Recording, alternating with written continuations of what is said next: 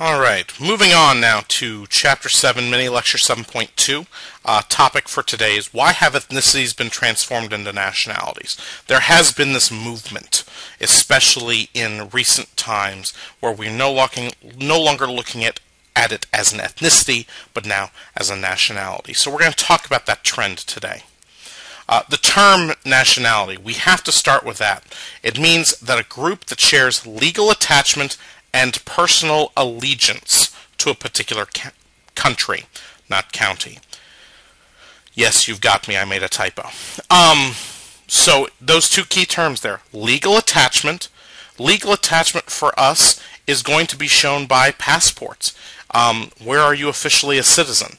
And personal allegiance. Now, in some cases, personal allegiance overtakes everything else, and we'll talk about that in a moment.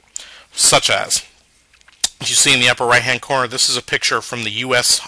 Olympic hockey team in 1980, winning the gold medal. This was really a focus on personal allegiance for many Americans, because it was one of the things that helped draw and pull Americans together after what had been a very trying decade in the 1970s.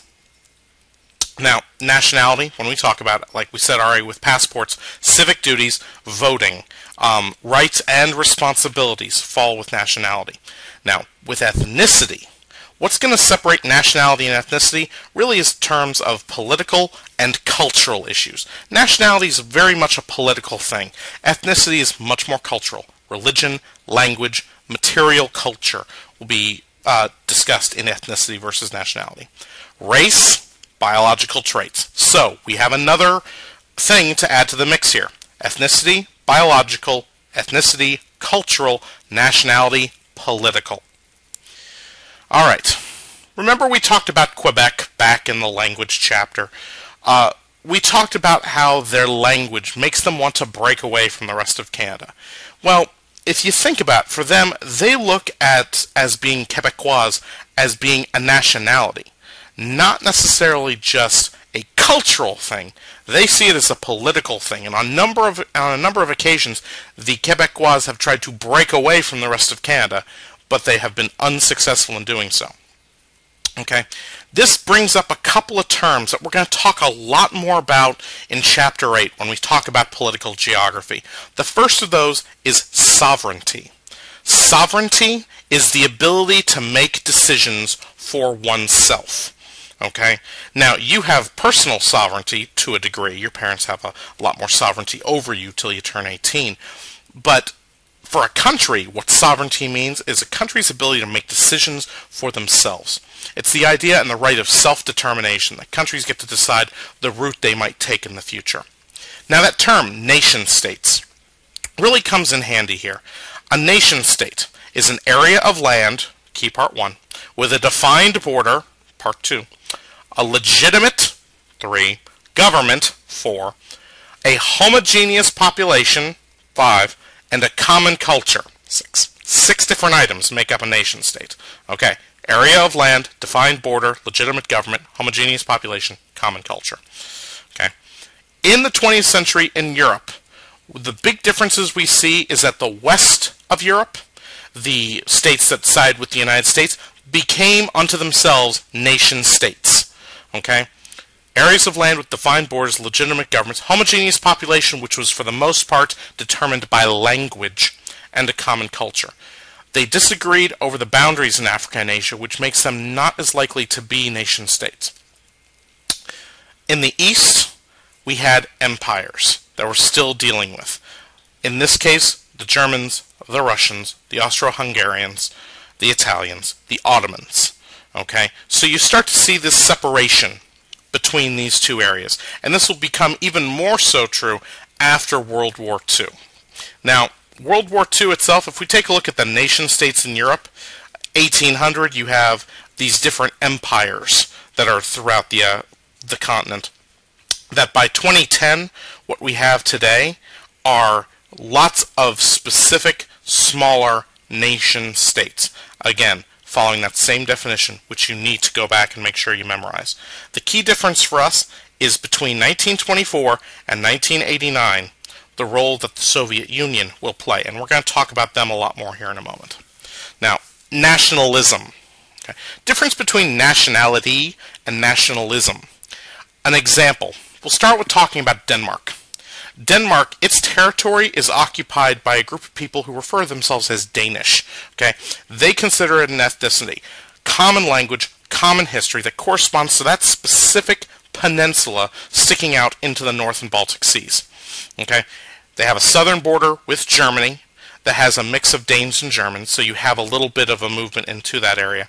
And then you have Denmark that also controls the Faroe Islands and Greenland off into the Atlantic. Now, nationalism itself is loyalty and devotion to a country. Now, this can be seen through media, flags, songs, and symbols. If you remember back at the end of Chapter 6 on religion, I specifically asked you, would patriotism, nationalism, American nationalism, be considered a religion? Well, if it's taken too far, negative nationalism is something we see in a country such as Germany circa 1936. Enter Adolf Hitler, the National Socialist Party, better known as the Nazis. Okay? This was a negative nationalism. But this gives us an opportunity to introduce a very key term. And this is one of those terms I'm going to ask you to write down, underline, double, triple time. The term is centripetal force. For those of you who've taken physical science or physics, you've heard of this before. But in AP Human Geography, it has a very different term. Centripetal force is an attitude or an item, geographic item, that unifies people and leads to support for a state. It helps draw things towards the center. Its opposite is centrifugal force. Centrifugal force drives people away, drives people out and away from a center.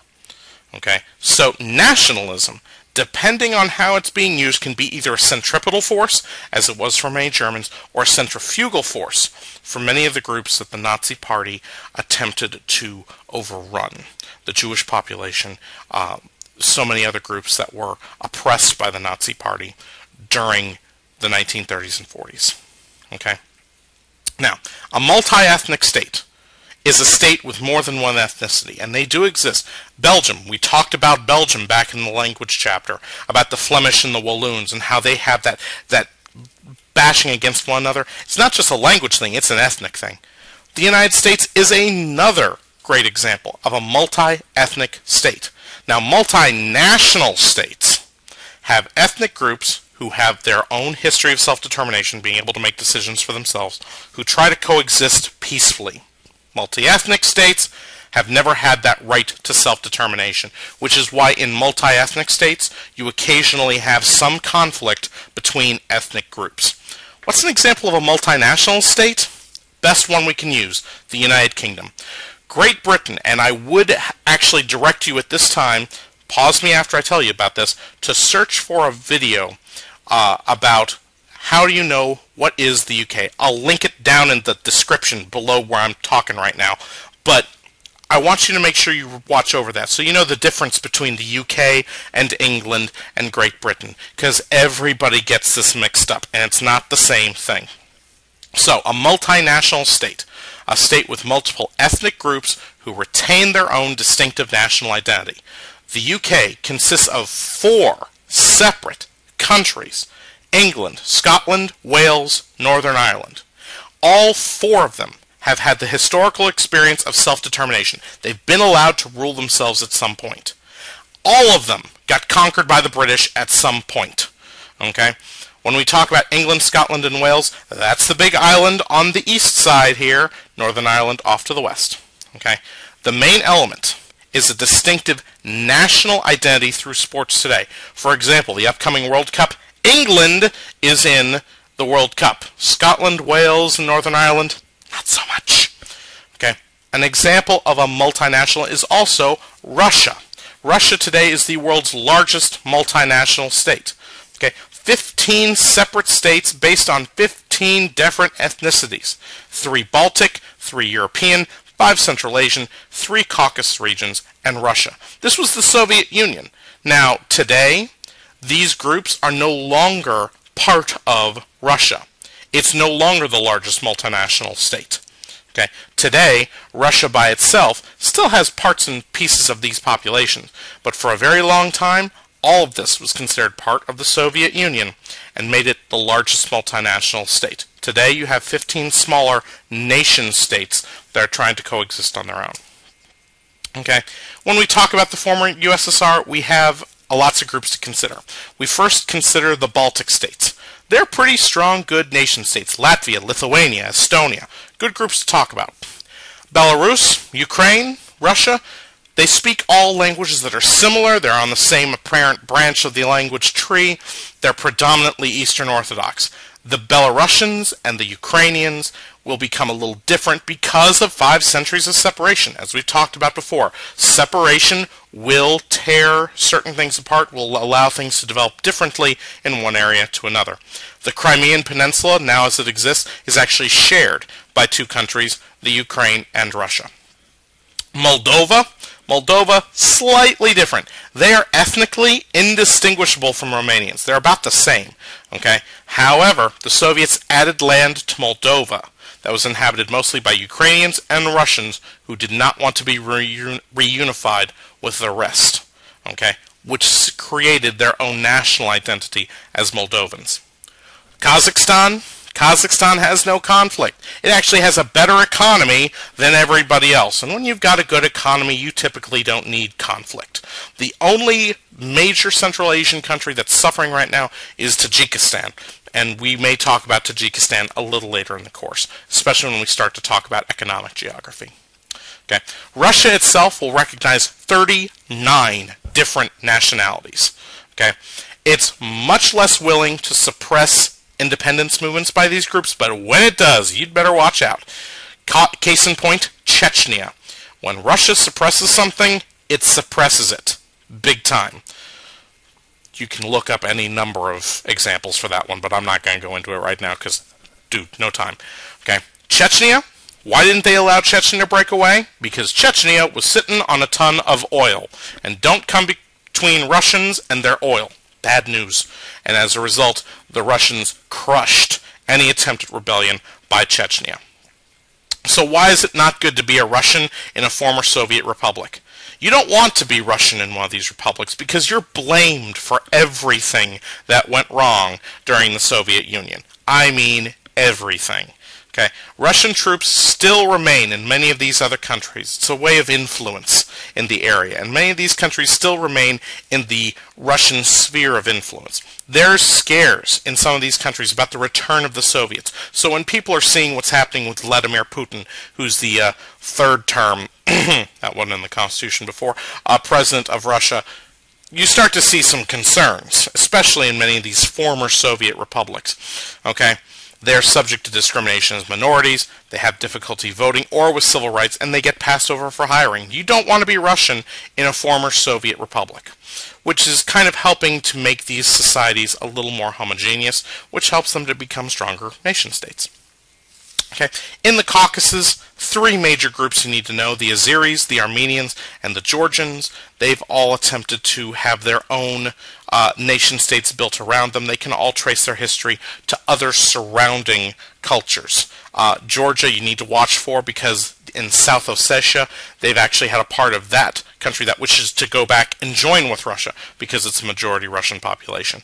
This has led to some clashes between Russia and Georgia, and no, I'm not talking about the Georgia directly to our north. Communism, as we've talked about, they didn't want languages to exist other than the main language. See Russian being prevalent in all these areas. See Chinese, especially Mandarin Chinese in China today. They didn't want any religion except for that of the modern country. So again, because communism looked at religion as the opiate of the masses, they didn't want to see it anywhere around. Again, take a look at what the Communist Chinese Party is doing to organize religion in China. They didn't want cultural uniqueness. They didn't want any form of ethnic pride. It was completely discouraged. It was made to be, you are Soviet. You are Chinese. This is it. Okay? The language was promoted. All organized religions were downplayed, as well as all ethnicities. You were Russian. Everyone was Russian, or you were Soviet, and that was it. Okay, when communism fell between 1989 and 1991, and the Soviet Union dissolved, okay, it led to nationalism once again being important in Eastern Europe. And so we're starting to see minorities press for rights. You have the Turks in Bulgaria, Turks around the world who are just seeking some level of additional power in their countries. The ethnic groups wanted to govern themselves, to give themselves that ability to become a thriving nation state. Anytime you see an area that was controlled by communism and it is fallen out of that control, you are going to see a rise in nationalism in the immediate aftermath. Does it become as bad as what we see in Germany in the 1930s and 40s? It hasn't become that bad yet. One would hope not. But you still need to monitor both Russia and the former Soviet republics, and we have to keep an eye on China as the only major communist power still left in the world. Well, that's all for Section 7.2. More with 7.3 in a few.